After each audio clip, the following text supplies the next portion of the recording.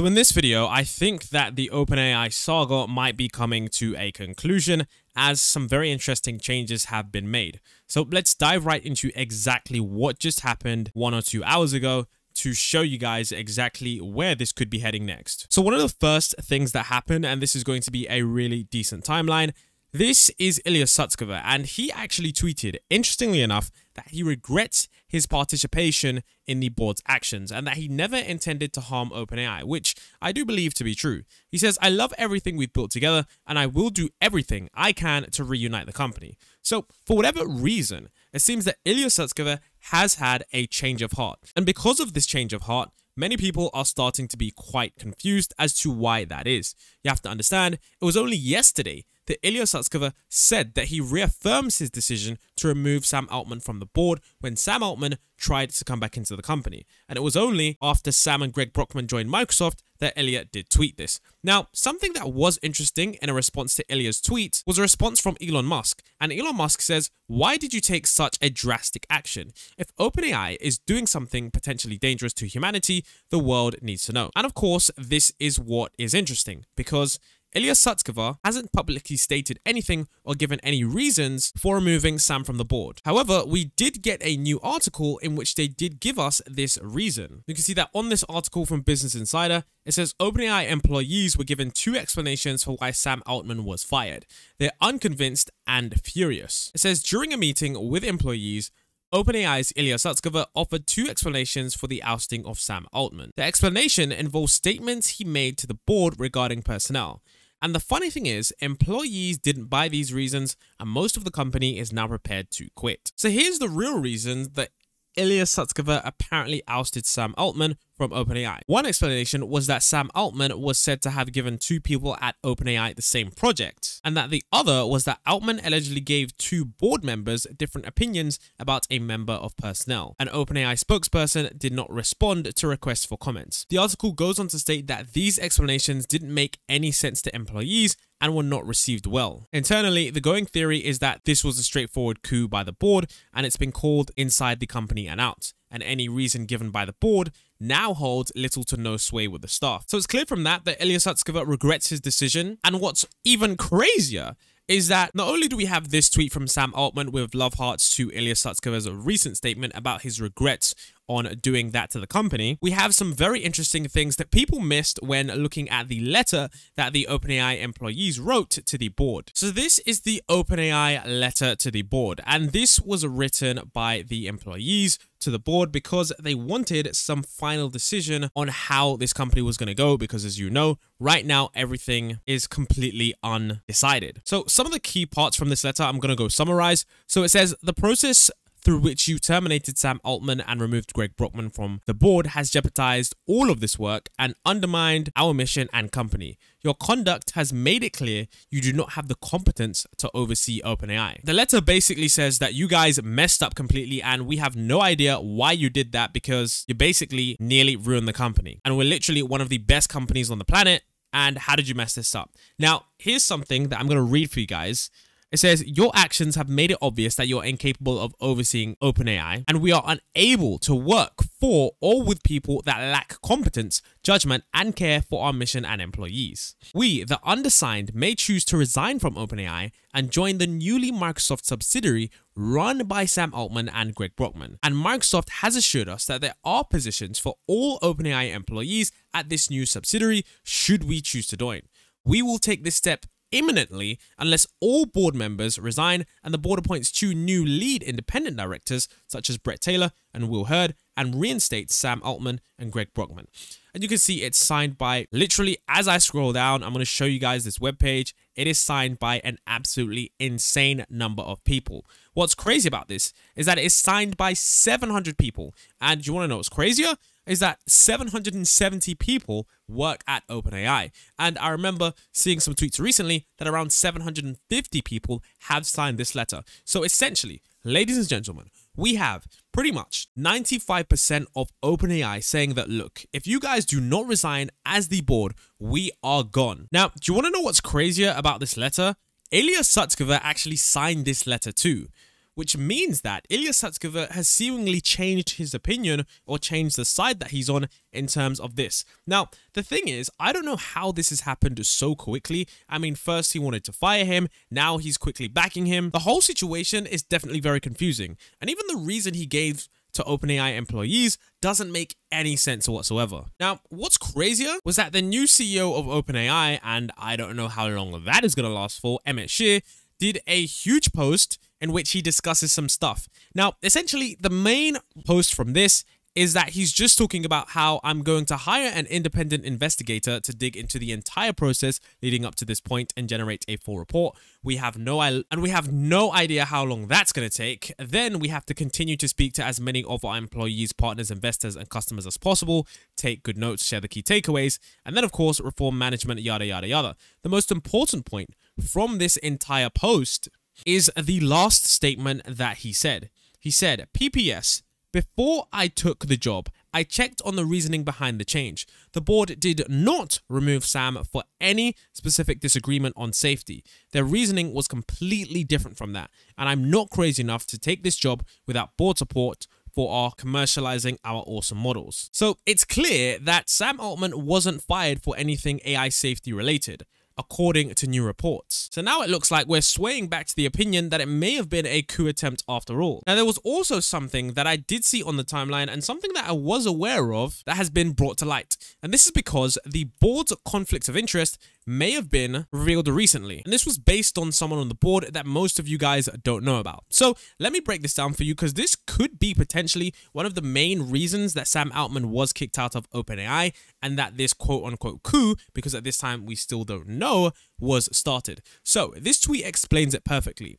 If Ilya held his opinion on kicking Sam Altman out that loosely, then who was the driving force at the board table? It's looking increasingly like that it was Adam D'Angelo, who was likely upset that his product launch got destroyed by custom GPTs.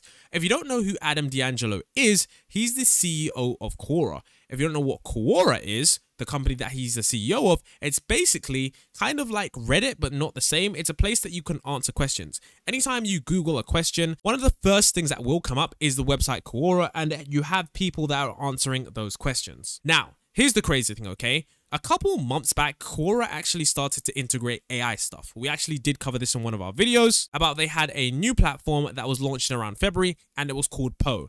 Now, here's the crazy thing, okay? The tweet goes on to state that it's increasingly likely that it was him who was upset that his product launch got destroyed by custom GPTs. And one of the reasons that they said this, and this actually does kind of make sense now that we think about it, was that they said that Sam Altman was not consistently candid. And that also means that you didn't tell me you were going to humiliate me by competing with my product launch. So essentially, the company that this guy on the board is working on is a direct competitor to the custom GPTs that was launched. And many people are theorizing now that because Sam Altman may have not been as transparent with the monetization of the custom GPTs, that this person on the board may have been frustrated at this and may have helped lead that coup. So you've got this tweet here from Nick Dobos that says, boycott Poe and Quora. Sam Altman didn't tell Adam D'Angelo he was going to kill Poe's store, and Adam is forced to kill OpenAI or watch Quora die after spending the last year and millions to build that app. And number 3 is basically saying it's just boycott Poe and save ChatGPT. So if you can see from Poe's user interface what this app is, it's essentially a GPT wrapper that was built by Quora. And essentially, you can create bots, you can put knowledge on those bots, and you can essentially access many different things. Now, this is actually pretty similar to the GPT store, which is why many people are stating that this is why he wanted to oust Sam Altman, because maybe he could focus, instead of on making customized versions of GPTs, we could then focus on ChatGPT, and then Poe could potentially grow without ChatGPT's custom GPTs as competition, because Sam Altman didn't tell them that. So you can see right here, we've got popular bots and new bots, for example, like creative writer, yada, yada, yada. And this seems very similar, almost identical to the custom GPT versions. So it might be, and this might be one of the real reasons that this actually happened, because this guy does have a seat on the board. And although he doesn't own any stock in OpenAI, although these board members don't hold any equity in OpenAI, this definitely is an incentive for them to make that decision. Now, what's interesting as well is that someone that is a member of the go-to-market team of ChatGPT Enterprise actually retweeted this theory. So that brings a little bit more credence to this theory, and it seems like things are starting to come to light. Although you do have to remember, at this point, this is still unconfirmed, and this is just a theory. Until more information does come to light, we won't know if this was the real reason. What's even crazier about this entire situation is that although Sam Altman did join, quote-unquote, join Microsoft, according to multiple sources, Sam Altman still isn't actually part of Microsoft as of yet. You can see that this article by The Verge that says Altman's move to Microsoft isn't a done deal, and Ilya's flip to supporting Altman's means the two board members need to change their minds. This article is basically saying that, look, Sam Altman hasn't officially signed the paper and dotted the lines on that Microsoft deal yet. And because Ilya Sutskever's flipped and around every single OpenAI employee wants Sam Altman back, and if they don't, they're going to go with him anyways, it seems like Sam Altman could very well be going back to OpenAI. Although I personally do doubt this, since they've just been moving forward and backwards, and since with an already shaky internal, it just seems like we're pretty much undecided at this point. Now, what's even crazier about this is that Satya Nadella, the CEO of Microsoft, did an interview on Bloomberg. Now, I can't include any clips from that, but I do have the summary of the key points that he made that you do need to know about. Now, one of the things that is crazy is that the CEO of Microsoft still doesn't know why Sam Altman was fired. He was talking with Emmett and he was talking with the other people who were working at OpenAI, and he said he still wasn't given a clear reason. So he still believes in Sam's ability to lead the new AI division. Now, what's also crazier is that Satya Nadella was asked if Sam and Greg have officially joined yet, and he responded in saying that they haven't officially joined, but they are in the process. And that he also said that he's going to be working with Sam Altman no matter where he is. This means that if Sam Altman decides to rejoin OpenAI and remove Ilya Sutskever and the entire board, then they're still going to be working with Microsoft. And if he just joins Microsoft as the CEO of the new AI division, then of course he's still going to be working with Microsoft. So either way, it seems that Microsoft want whatever team that Sam has to stay with him. In addition, Microsoft also did state that they do want governance changes because they never want a situation like this to ever occur again. Now, what's crazy about this, right, is that if all the OpenAI employees leave and join and go Microsoft, this is going to be a very bad situation for the investors. You have to understand, unlike Microsoft, who has a pretty decent deal because they've still got billions of dollars and they're a conglomerate, other companies, although they do have millions and billions of dollars too, they aren't as big as Microsoft, and they do want to recoup their initial investment.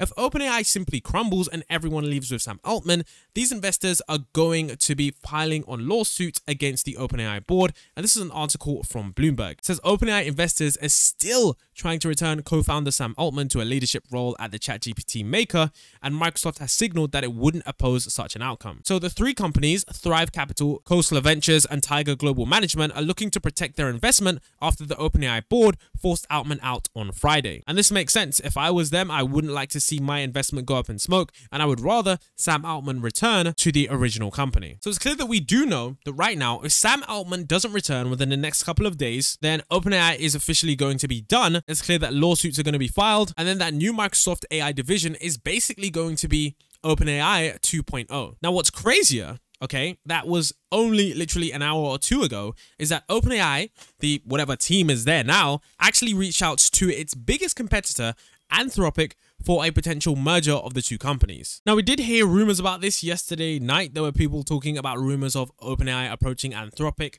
Now, if you don't know what Anthropic is the company that is focused on AI safety and has launched the model Claude 2, a popular large language model that is, of course, one of the rivals / competitors to ChatGPT. Now, here's the thing, okay? It says it's not clear whether the merger proposal led to any serious discussion. Amode quickly turned down the CEO offer due to his position at Anthropic. The 2-year-old startup, which sells Claude, is still in fierce competition with OpenAI to recruit researchers and win customers. So I think that this is definitely a Hail Mary and an interesting thing, because if the OpenAI board knows that they need to resign or else the company goes under, why would they try and approach Anthropic about a merger? Maybe it's because they're trying to just salvage the last remains of the company, but it seems like right now what we do have on our hands here is a very interesting situation that Sam Altman and Microsoft is still going to win from. If the board decides to not resign for whatever reason, which wouldn't make sense because the entire company leaves, Sam Altman and 750 employees are going straight into Microsoft to build probably the exact same software, but even better. And it's likely going to be for profit now because they're being funded by Microsoft. And if the board does resign, then it seems like everything just goes back to normal. So either way, it seems like right now we are at least somewhat near the end of this situation. But in a couple of hours, we should definitely have another update. And of course, we had an interesting tweet from Jerry Tworek, which is a deep reinforcement learning researcher at OpenAI. He tweeted, "The real friend was the AGI we made along the way." And this is a playful twist on the popular phrase, "The real treasure was the friends we made along the way."